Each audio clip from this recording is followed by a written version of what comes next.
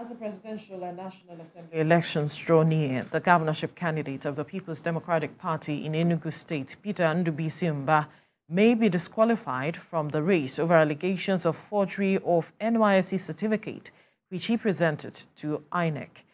In a joint press conference by Total Support for Rule of Law and Justice Initiative and Enugu Progressive Forum, the group alleged that the National Youth Service Corps, in a letter dated 1st of February 2023, confirmed that it did not issue the said certificate of national service presented to INEC by Mr. Mbah.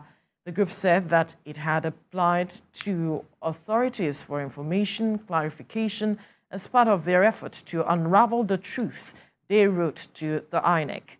They obtained certified true copies of all the documents and qualifications submitted by the various candidates to the commission. The copy of the letter released to journalists by the coordinator of the group, Cynthia Mabelku, NYSC, confirms that it did not issue the certificate of national service belonging to Mbah Peter Ndubisi with certificate number. No person shall be qualified for election into the office of the governor of a state if J, he has presented a forged certificate to the Independent National Electoral Commission. By the clear provisions of the Constitution, it has become undoubtedly true that Mr. Peter Ndubisi Mbah is not qualified to contest the election into the office of the governor of Enugu State for the presentation of a forged certificate from by NYSC. We are still a nation of rule of law, and following the provisions of the law, we have filed a direct criminal complaint.